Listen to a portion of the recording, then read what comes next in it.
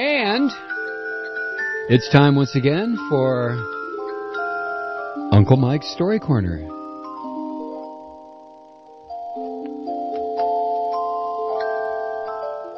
We hope you have a nice bowl of popcorn. Got your jammies on? Oh, I know some of you people on the West Coast, it's still a little bit early, but tonight's Uncle Mike's Story Corner comes to us from CNN. Can you say that? CNN. That's very good.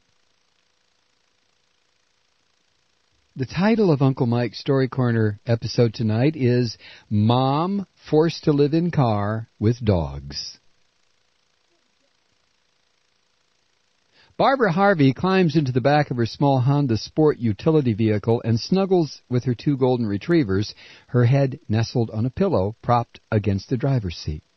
A former loan processor, the 67-year-old mother of three grown children, said she never thought she'd spend her golden years sleeping in her car in a parking lot. She said, quote, "This is my bed, my dogs, this is my life in this car right now," end quote. Miss Harvey was forced into homelessness this year after being laid off. She said that 3/4 of her income went to paying rent in Santa Barbara. That's in California, where the median house in the scenic oceanfront city costs more than $1 million. She lost her condo 2 months ago and had little savings as backup. She said, quote, "It went to hell in a handbasket. I didn't think this would happen to me. It's just something that I don't think that people think is going to happen to them. This is what it amounts to. It happens very quickly, too." Miss Harvey now works part-time for $8 an hour, and she draws a Social Security check to help make ends meet. But she still cannot afford an apartment, and so every night she pulls into a gated parking lot to sleep in her car, along with other women who find themselves in a similar predicament. Uncle Mike needs to repeat that. Along with other women who find themselves in a similar predicament. There are 12 parking lots across Santa Barbara that have been set up to accommodate the growing middle-class homelessness. These lots are believed to be part of the first program of its kind in the United States, according to organizers. The lots open at 7 p.m. and close at 7 a.m. and are run by New Beginnings Counseling Center, a homeless outreach organization. It is illegal for people in California to sleep in their cars on streets. New Beginnings worked with the city of Santa Barbara to allow the parking lots as a safe place for the homeless to sleep in their vehicles without being harassed by people on the streets or ticketed by police. Ms. Harvey stays at the city's only parking lot for women. She said, quote, "This is very safe, and that's why I feel very comfortable," end quote. Nancy Kapp, the New Beginnings parking lot coordinator, said the group began seeing a need for the lots in recent months as California's foreclosure crisis hit the city hard. She said a growing number of senior citizens, women, and lower and middle-class families live on the streets.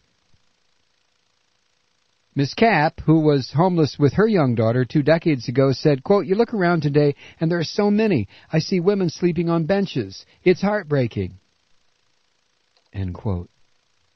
She added, quote, "The way the economy is going is just amazing. The people that are becoming homeless, it's hit the middle class," end quote.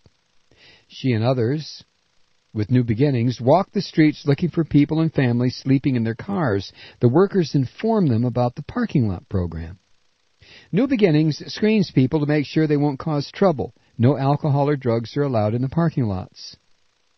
Shaw Tolley, another coordinator with New Beginnings, said, quote, "What we are trying to do is we pull bad apples out and we put good apples in the parking lots and really help people out," end quote. Most of the time the lots are transition points.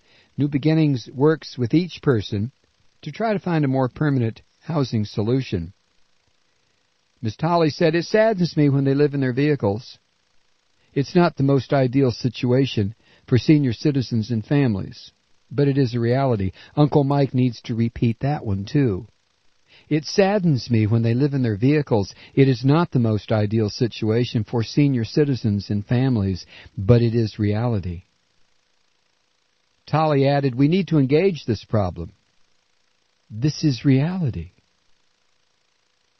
John Quigley, an economics professor at the University of California, Berkeley, said the California housing crisis has left many middle-class families temporarily homeless and forced them to go to food banks to feed their families. Quigley said, quote, part of the reason why it's so painful in Santa Barbara is there's so little in the way of alternative housing. If there were alternative low and moderate housing and rental accommodations that were reasonably close by, you can imagine it wouldn't have this desperate look to it as people living in their cars, end quote. At the only lot for women in Santa Barbara, it's a tough existence. There are no showers or running water.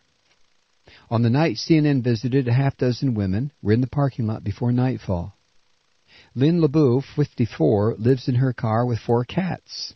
She used to be in the National Guard and is on a waiting list for government housing, but the wait is a year long. She said, quote, I went looking for family, but I couldn't get them to help me, end quote. As for Miss Harvey, she begins each day by walking her 2 dogs before going to her part-time job. She leaves the dogs in her car with its windows cracked while she works.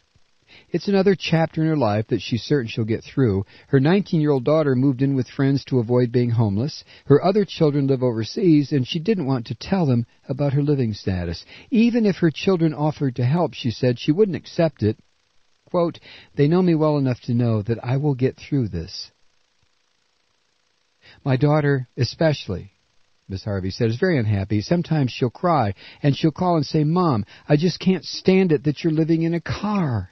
And I'll say, you know what? This is okay for right now because I'm safe. I'm healthy. And the dogs are doing okay.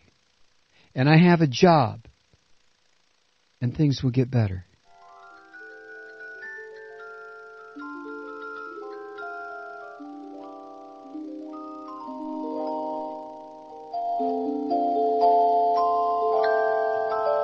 Tonight's Uncle Mike's Story Corner, brought to you tonight by your friends at CNN.